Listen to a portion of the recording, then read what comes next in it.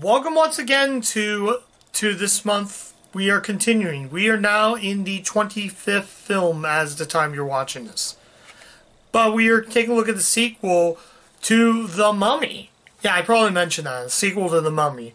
This time we're taking a look at The Mummy Returns. Not a very good movie.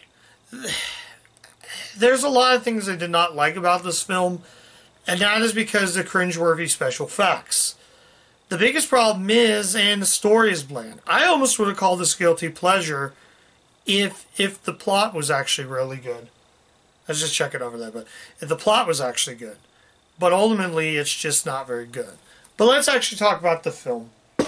This is a sequel to the 1999 movie The Mummy, which was a reboot of those old Universal monster films based upon Mummy. This time we have the return of, I think it was Rick O'Connor, played by Brendan Fraser. This cast also includes the likes, like I said, Brendan Fraser. It also has Rachel Weisz, John Hannah, Arnold Vosloo, Otis Uda Farah, Patricia Vackress, and The Rock. And he plays the Scorpion King, who's supposedly the villain in this film. But he's very rarely in the film. He's at the very beginning and the very end of the film. He's not utilized, and that's the problem I have. The special effects are just laughable to cringeworthy. The problem I had with this movie was the dosage of special effects. What happened? I mean, yeah, it's 2001, and that's when the film came out. They're using 2001 special effects, but it looks so bad. Nothing in this film is good. Like I said, it would have been a guilty pleasure if I cared about the plot, but it had the bland plot. Some of the actors were phoning in lines. It looked like they're totally phoning. It looked like they didn't give a crap. Just the special effects only killed this film. I would have liked, if the special effects were really cool, I would like the film. But just like Mystery Men, which also had bad special effects, but at least I enjoyed that movie. This movie, on the other hand, just did not work because of special effects. The heavy usage of CG looked real bad. The design of Rock, he turns into Scorpion, looked real bad. The creature effects looked terrible. But yeah, this is where, in case, I would say it's pretty bad. And I'm sitting there like, where's the Scorpion King? Where is he at? Not a very good movie. The only saving grace to this is the special features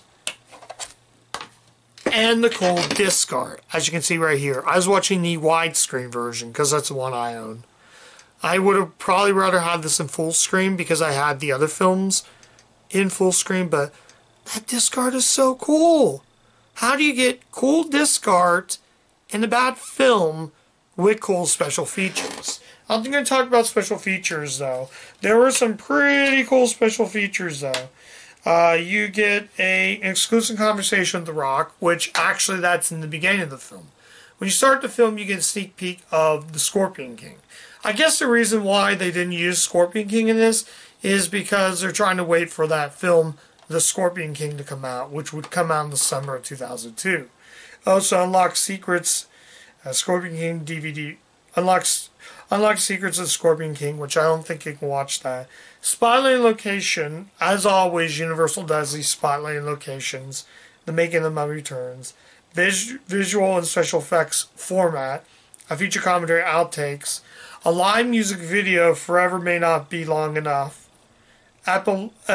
Egyptian Log 201, and theatrical trailer. There actually is some more additional stuff.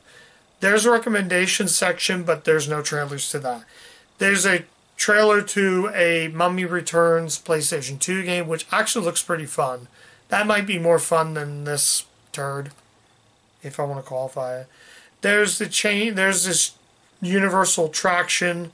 There's a special offer with Scorpion with Mummy Returns, which is just basically an advertisement for Universal Studios Hollywood, which is probably the best part of it.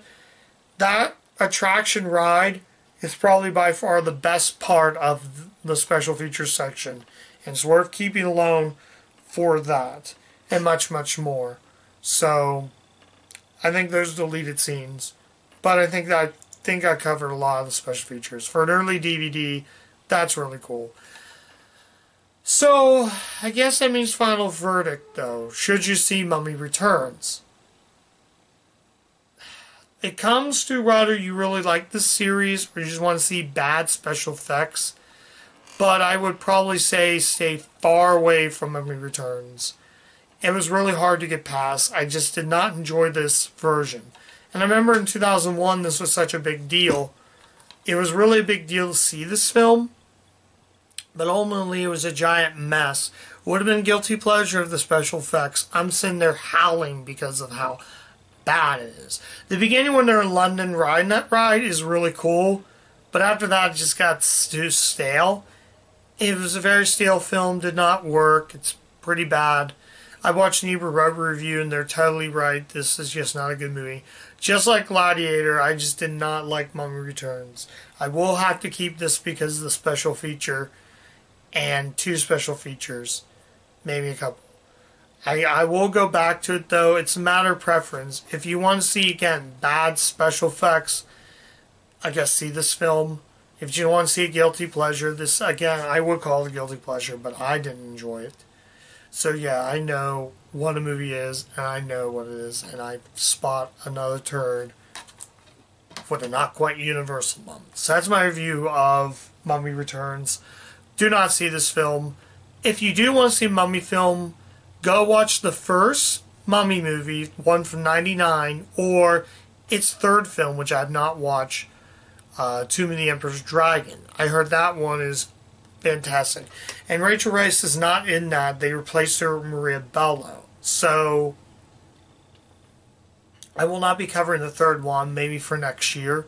Or I'll probably watch my own time. If I do watch in my own time, I'll let you know. It's certainly better than the Tom Cruise Mummy. I will never review that film. I've already watched it, and that film is a disaster too. I wanted to like it, but only special effects it went downhill. It went up really good because already I was enjoying the first half. I thought it was fun, and then it went downhill once they had more special effects. So avoid this film at all costs unless you want to see bad special effects. That's The Mummy Returns. If you like this video, give it a thumbs up. Subscribe if you want to see more stuff. And I will catch you in the next review. Hopefully it's a better film. Catch you guys later. They all can't be winners.